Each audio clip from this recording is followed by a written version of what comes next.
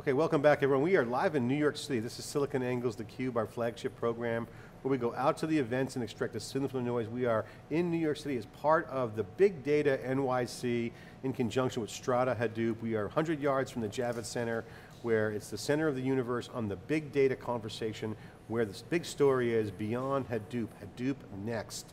This no longer Hadoop. Hadoop world has been sunsetted out of the vocabulary. It's now big data, it's called Strata plus Hadoop.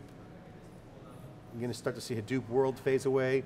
I put the question out there, Dave, should it be called Spark world or big data world? Anyway, we got all the action covered. I'm John Furrier, my co-host Dave Vellante. Our next guest is CUBE. I'm Jim McHugh for VP Marketing at Cisco. Great to see you again. Good to be here, guys. So great to have you on. You're like a coach that comes in from the just won the Super Bowl, being guest analyst with us. So I want to pick your brain first as like an industry analyst type. Okay. The Hadoop word is kind of becoming regulated into just storage layer. And we're hearing that theme where even Cloudera announced that, hey, we've got this new fabric, access, customers want to do whatever they want to do for access. It's kind of here. But then the conversation is shifting to the analytics piece. Yeah. What's your take on that? Well, I mean, the reason why it's shifting to the analytics piece is we do all this to deliver business outcomes. And data management, Hadoop is extremely important, and it was so difficult for years that was the focus. But now, people need to actually get insights from that data to pay for those deployments, or you're not going to be able to do it. And it's interesting because even in our world, a lot of the revenue is going to come from the data management and the Hadoop components of it.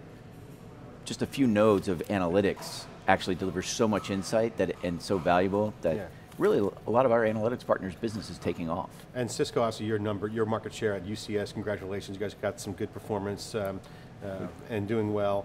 But I want to get your take on, as someone who's an incumbent in the market, certainly on the networking side, moving up the stack to the edge of the network with Internet of Things is going on huge for you. Yes. But in the old Hadoop world, when the ecosystem started 6, 7 years ago, it was the picks and shovels game. Yeah. But not all picks and shovels are working. So I got to ask you, you're in that business, ultimately under the hood, there's some stuff going on. What's your take on that? You're doing well performance-wise, so customers are resonating with your solution. Which picks and shovels are working? What's not working? Well, I mean, so I think what you're seeing is people are looking at it for different scenarios. I mean, I used to tell all the Hadoop vendors, especially when it was so difficult and early on, people would vendor hop. Like, oh, it didn't work with one, I'm going to go to the other. But I think you're starting to see so many deployments that are working now and that it's becoming reliable. We've all made the switch. Everyone said, it was MapReduce, now it's Spark, right? Yeah. Spark is the new thing coming, and it's actually, I'm a big fan. I've been a big fan of the Databricks guys for a while and what they're doing. So I think that will take off and that will continue to change. Companies like Platform have embraced Spark and it's starting to pay off for them. We're seeing it in our customers when they go in because it's simplifying the process. Nobody really wants to go through, oh my God, I got to do ETL, then I got to bring in integration, then I got to go the whole component. So that's why Spark's paying off. But I think there are other vendors who are doing it as well. So I think people are starting to get the data integration, data prep. You're getting a lot of insight coming from the Trifactas, the Skytrees, the Puxatas. All these guys are doing a really good job of saying it's not just about managing the data, you got to clean it up and get better preparation out of it. And then the analytics guys come in and are getting a lot of value too. So, I wonder if we could come back to, John sort of threw out IoT there. It seems like a lot of the Internet of Things, Internet of Everything you guys call it, is going to happen in the cloud. The data's going to live in the cloud in mega data centers. I wonder if you could give us your take on that, particularly as it relates to the cloud and mega data centers and where Cisco plays. I mean, the way we look at it is, first off, 40% of the world's data is being created at the edge, is going to be, Internet of Things, Internet of Everything is just adding the people process to that. But the Internet of Things is going to create an incredible amount of data, incredible amount of insight. That's where the machine learning comes in.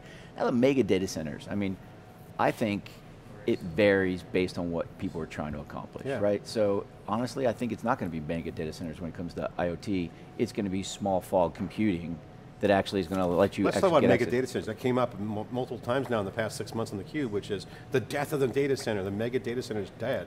That's what the quote headlines on the blogs are. That's actually not the case. The mega data centers are getting beefier. If anything, there's more of a distributed data center model going. Do you see that trend? I mean, debunk that myth like, okay, the mega data center is not going away.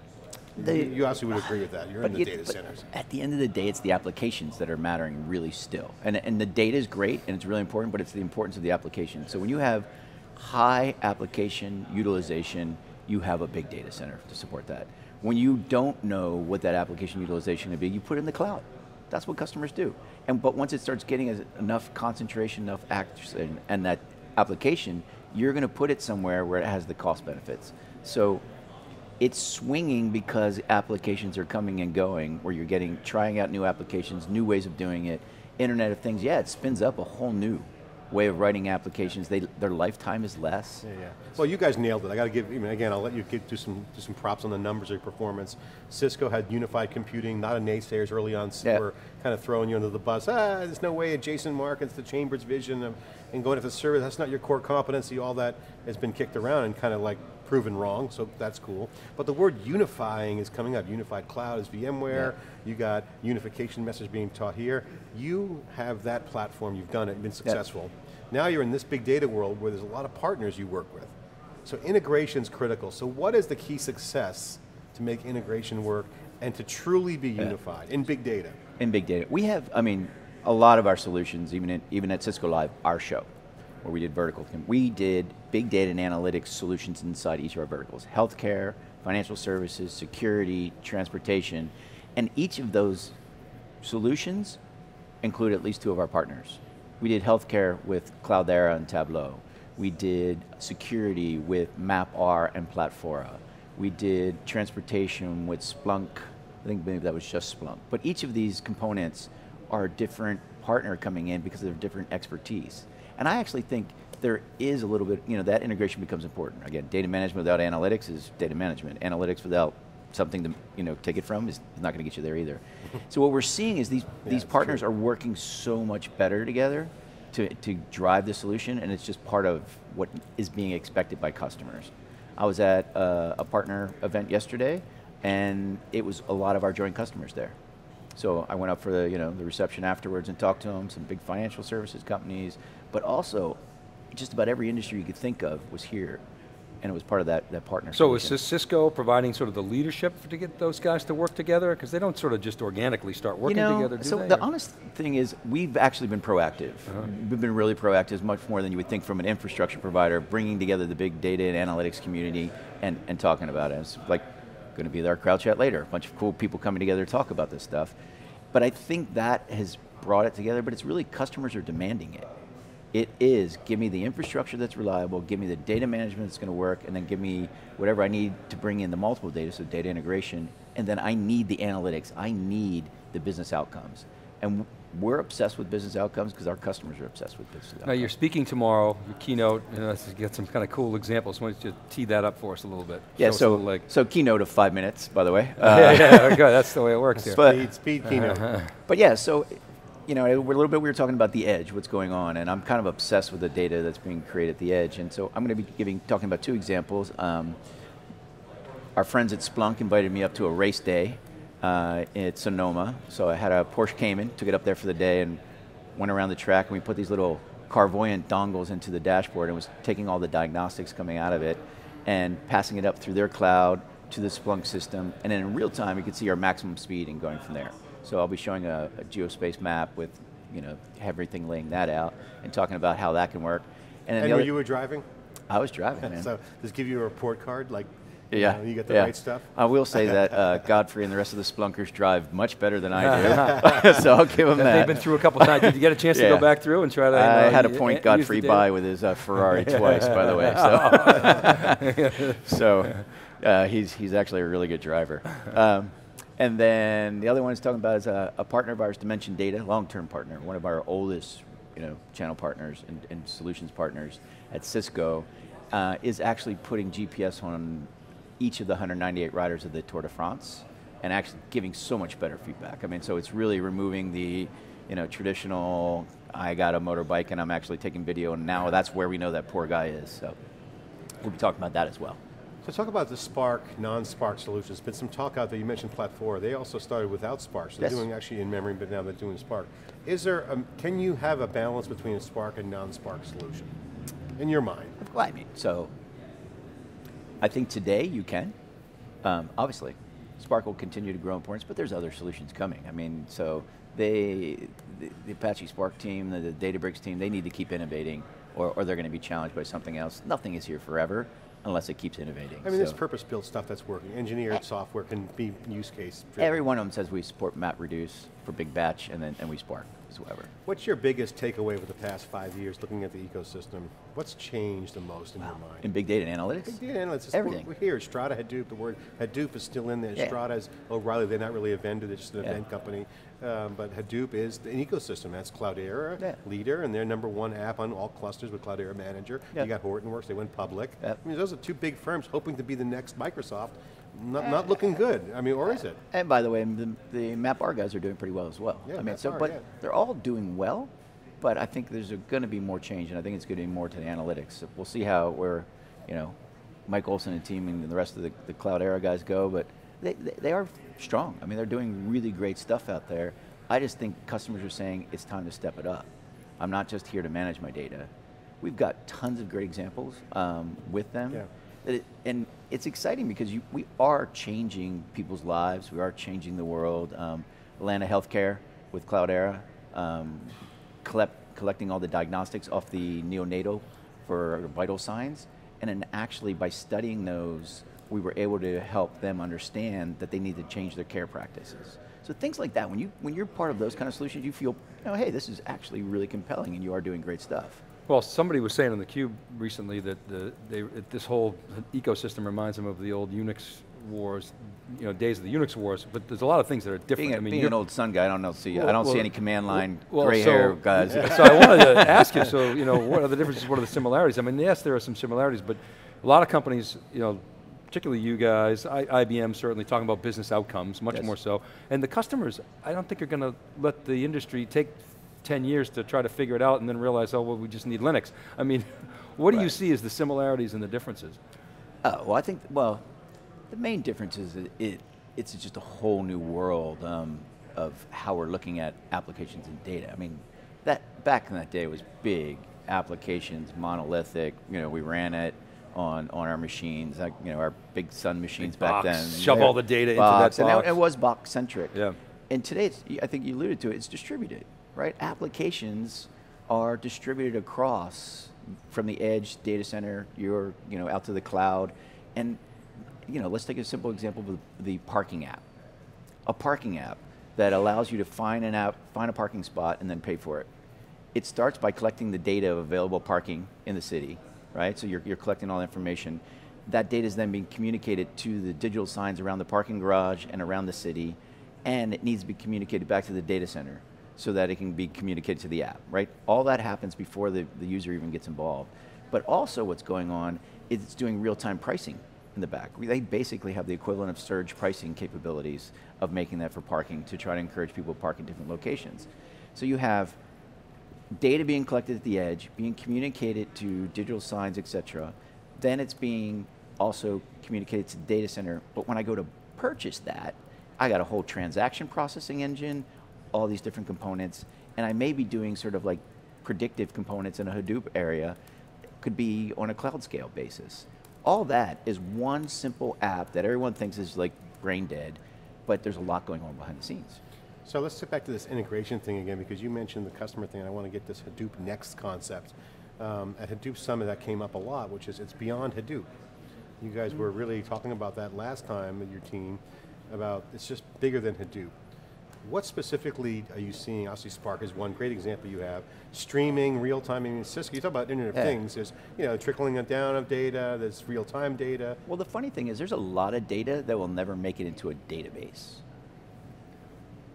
You don't need, if I want to know how many customers are coming into my store between 11 and 1, I don't need to put that into a database to collect all that information. I can do an average and do the analytics at the edge, right? So if I want to know what's going on with a drill bit and whether I'm actually going to shut it down or keep it going, I'm not going to have time to bring it back into and put it into a Hadoop database. Make the call. Yeah, it's like, cut it off now.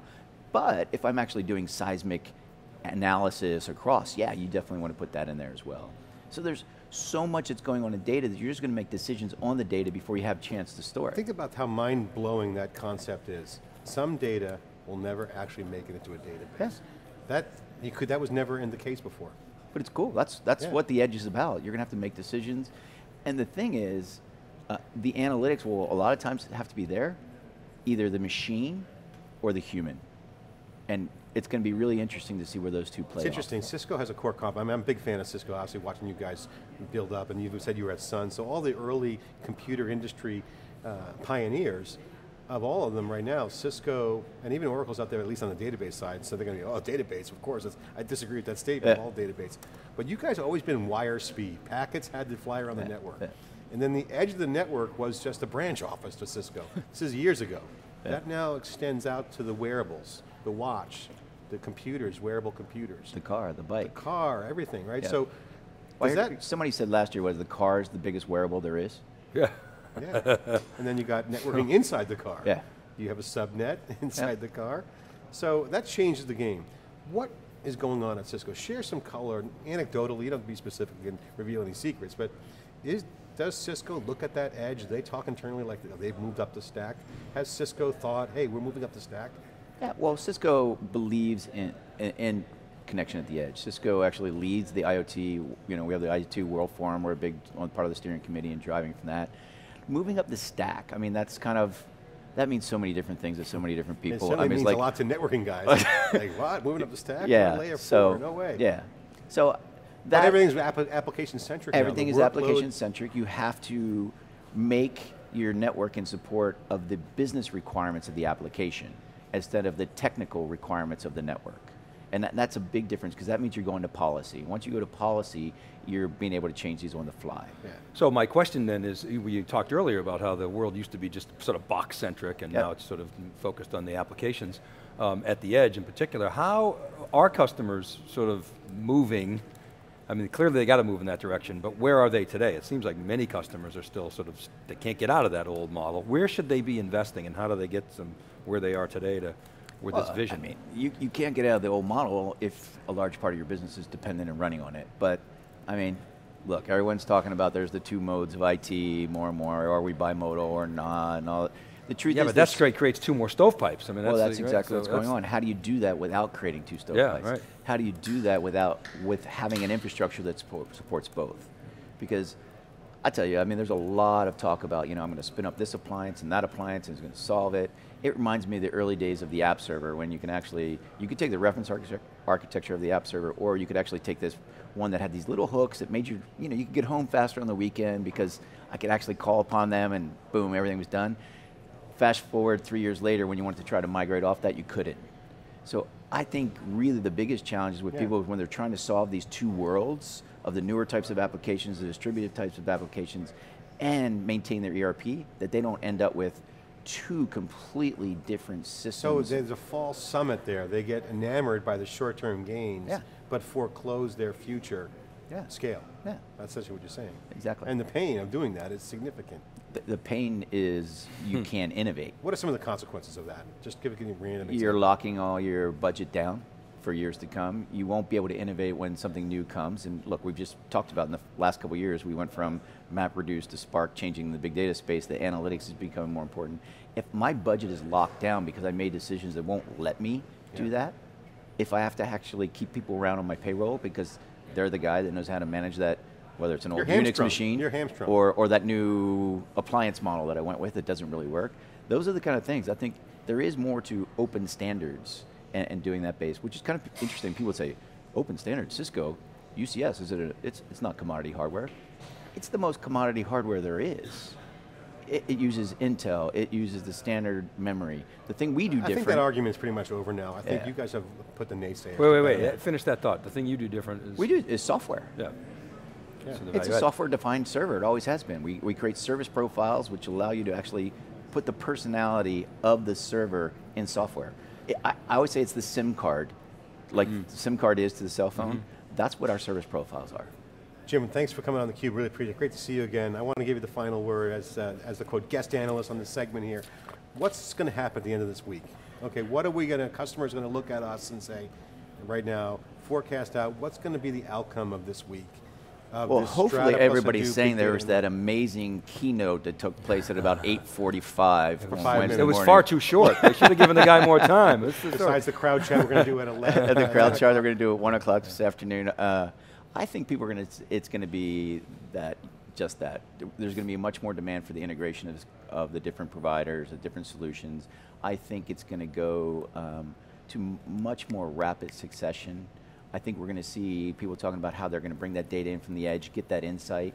I'm looking forward to the world where we have, I don't know if the right word is a dashboard, but it is a dashboard that lets me know that data that doesn't belong in a database because we're getting the decision so quick, I can see that at the same time I can see my deep analysis and insights I'm getting from a Hadoop plus analytics provider. The world is changing. Some data will never hit the database, says Jim McHugh. That's a true statement, that we see that as fact happening. You're watching theCUBE, and if you want to see more of what's going on with Cisco, Cisco has organized a crowd chat with just everybody. It's not a Cisco related crowd chat, it's a bunch of cool people talking about Strata and Hadoop. Go to crowdchat.net/Strata Hadoop, or just go to the hashtag Strata Hadoop and join the conversation, be a thought leader, be part of the conversation. More after this short break here, live in New York City with theCUBE. I'm John Furrier with Dave Vellante. We'll be right back.